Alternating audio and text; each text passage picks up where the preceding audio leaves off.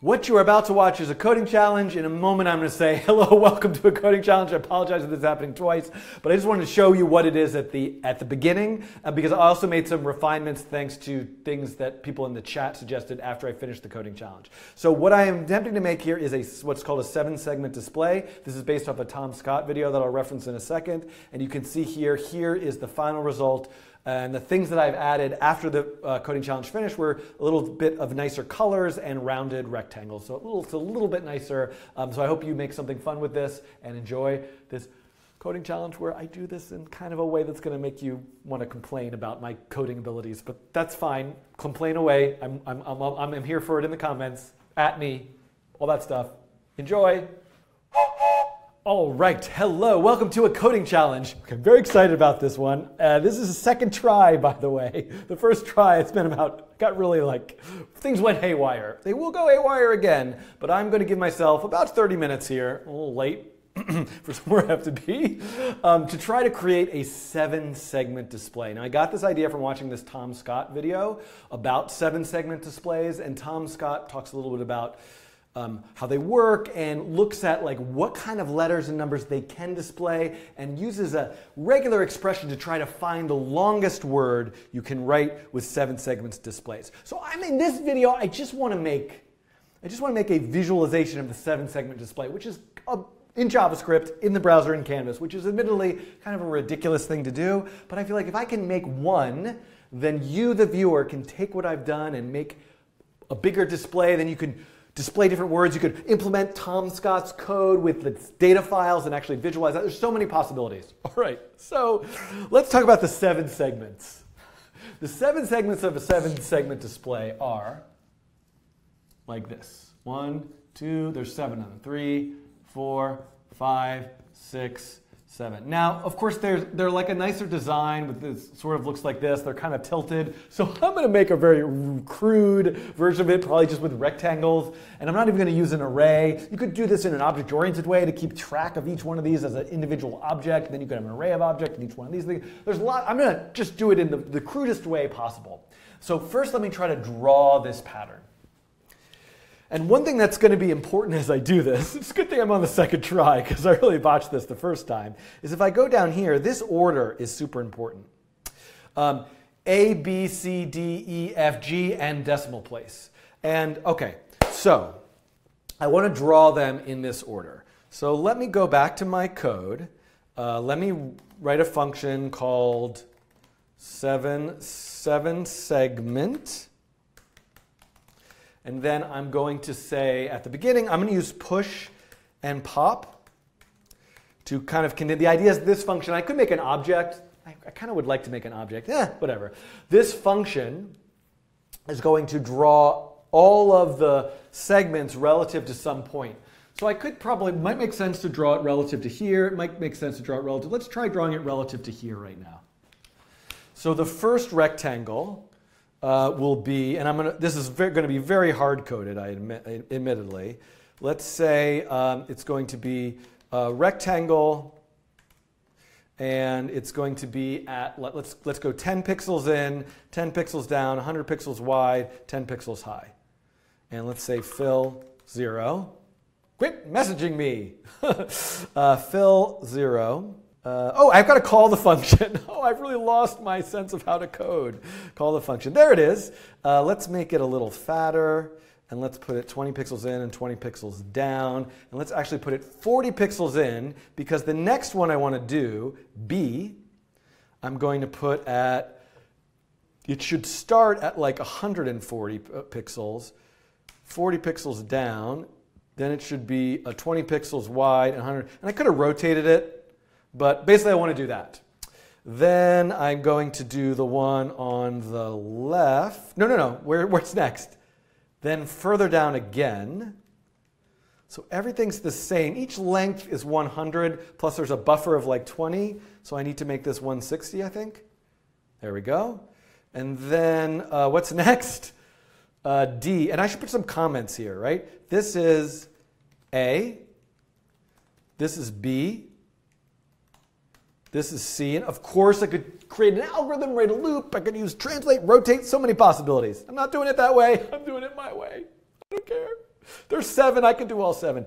D is at the bottom. D is actually really A, but just a lot further down, like 220. Let's just guess. There we go. 260. Oop, whoops. No. That's right. Now, what's after D? A, B, C, D, E. E. E is actually like C. E is very similar to C, but with the x values of A, right, which is 40, and the y value, why is it, what did I do here? Oh, maybe this one is wrong. Hold on, everybody. Yeah, that's right. This one is a little bit off. It's got to go, it's going to be, actually, these have to be a little bit smaller. I forgot about the buffer. So this is actually a little bit shorter, like this. There we go. That's kind of right. And then the first one also should be that. This is the most fun I've had coding in a long time. Isn't it nice just to like hard code records? This is like the first week of learning to program in P5. It's just like hard coding shapes. I love it. F. Which one's F? F is up higher. It's like B, but over. So let's start with B. Start with B, but move it to here. There we go. And then, this is F, and then G is the middle. Ooh, this is exciting. G is like A. It's like A, but it's halfway down. So like 140? Look at that! My 7-segment display! Mwah! Part 1 of this. Now I'm just going to keep going. Okay, so here we go. Good, excellent. Okay, now what I want to do is I'm going to say stroke 0, and I'm going to say no fill. Okay. Ooh. I don't like how that looks. I need a little more. Can I get what if I just do like all of these like a little bit less, like 78, 18. Ooh, I'm starting to like this. 18. Oh, come on. Just bear with me. You don't mind me doing this. Just go make yourself a cup of tea. I'll be done in a second. There's sometimes just like hard coding stuff. It's just like the loveliest, nicest thing to do. The chat is full of rage. The chat needs to relax. Take a deep breath. Fine. This is soothing. Look at that. Okay. Oh, I like it. It's weird, but I like it. Okay, so this is like nonsense what I've done. You are going to make your own much nicer version of this with little triangles and all sorts of stuff like that. I really botched it here. But what I'm going to do now is I need to figure out a way to turn each one of these on or off. I don't know where this pink marker came from, but I love you, pink marker. So how am I going to do that? So the idea of a 7-segment display is that each one of these is assigned, and there's, by the way, a decimal point here, which is why there are 8, is assigned a bit in an 8-bit number.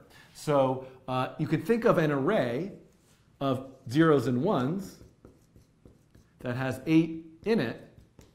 0, 0, 2, 3, 4, 5, 7, that's 9, right? Where I would go 0, 0, 1, 0, 0, 1, 0, and then the decimal place. And I think sometimes the decimal place is maybe the first or the last bit. I'm not entirely sure. I was trying to look up the documentation for this.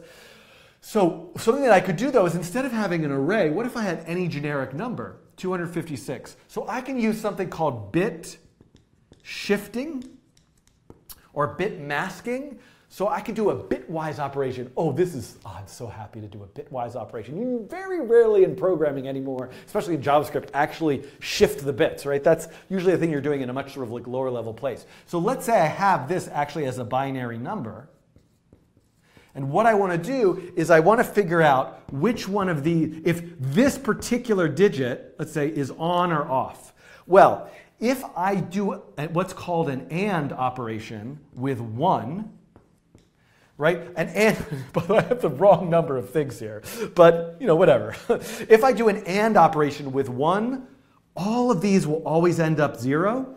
And then if a 1 is here, if a 1 is here, I will get a 1. If a 0 is here, 0 and a 1 is a 0. So if I can shift the bits over and then and with 1, I just have to not shift to check this one, shift by 1, shift by 2, shift by 3, shift by 4, shift by 5, shift by 6, etc. So, and in order to do this in JavaScript, this is shift the bits to the right, shift the bits to the left, and then this is and. I could also do an or if I wanted to do an or operation. So in other words, if I say for, now here's the thing. I've kind of I went around in circles with this when I was trying this earlier. I need to do something to test. So in other words, if I look down here, this is, you can see this is, if the encoding is A, B, C, D, E, F, G, or I don't know which one I'm doing, G, right? Then that's 7. 1, 2, 3, 4, 5, 6, 7.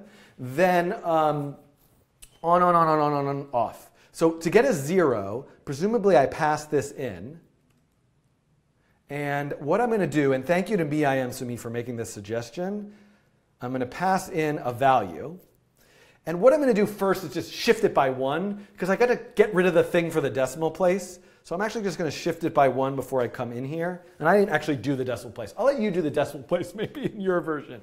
So now what I'm going to do is I'm going to say fill, val shifted by 6 or 7 or 1. I don't know. Now I'm lost.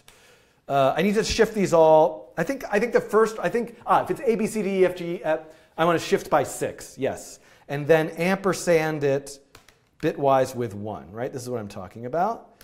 And then I also probably, now this is no good. I want to do color mode. I also need to do color mode RGB 1. So in other words, what I want is to get a 0. A 0 means black and a 1 means white. So this now, if I shift by 5, shift by 4, shift by 3, I totally did this wrong. I've done it wrong again, but let's just get this out of here. Shift by 2, shift by 1, and shift by 0. Oh, so close. That doesn't look right. What did I do? Maybe I need to shift the other way here. Hold on. Let's do this. There we go. Okay, that's a 0, except for the fact that I kind of want it highlighted to be, I kind of want it to be inverted. So I actually should say, let me write a function, get color, and the value and the amount of shift. And what I'm going to do is return. So I'm going to say the red value, people I think want me to, in the chat they're saying want me to make it red. The red value is the value with the amount of shifting and ampersand 1. And let's forget about this color mode thing. And let's actually say let's do this, multiply this by 255. And say GB. Actually, this is silly. This can just be 0. I'm only doing the red value. And then I'm going to say fill, get color, and shift by 6 with that value. Return color RGB. And here we go. All right, this is very exciting. I'm just going to sit here and copy paste this calmly, smoothly, little by little. And by the way, if you were wondering why I'm not using a loop here, it's only because I want to drive you crazy. And I've lost my semicolons.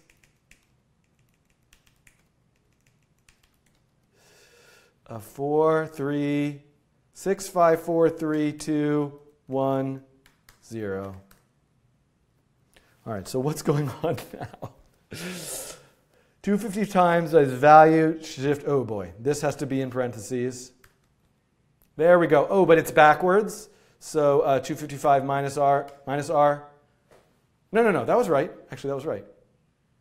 And then it shouldn't be 0. It should be, actually, I should really let the alpha be this. And then, if the alpha is 0, there we go. Hooray, I made a 0. Okay, so now, look at this. Let's say, let nums equal. So now, if I go here and I say, this is 0,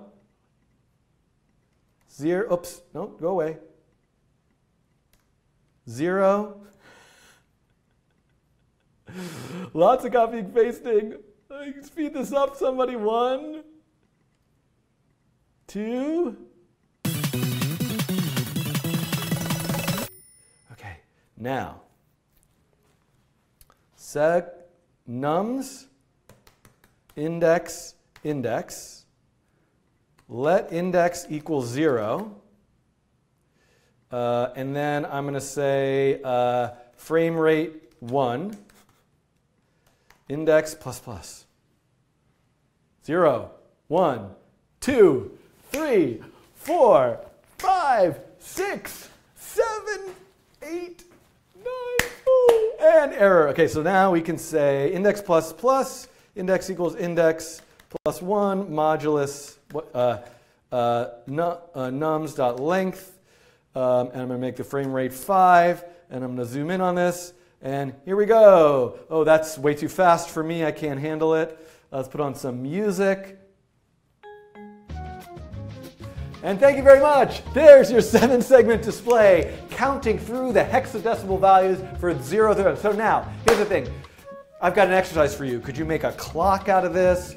Could you make this object oriented? Refine the code. Make the design actually look like a nice 7-segment display. Think about color. Make a rainbow 7-segment display. So many possibilities. And also go back to this video. And if I scan here towards the end, this is the longest word, apparently, that you can display on a 7-segment display. So follow Tom's code. It's a node, but there's no reason why instead of using like read file sync, you can just use load strings in P5, get that same database, and you can add this code in and do something fun with it. Share it with me. I mean, share it with Tom.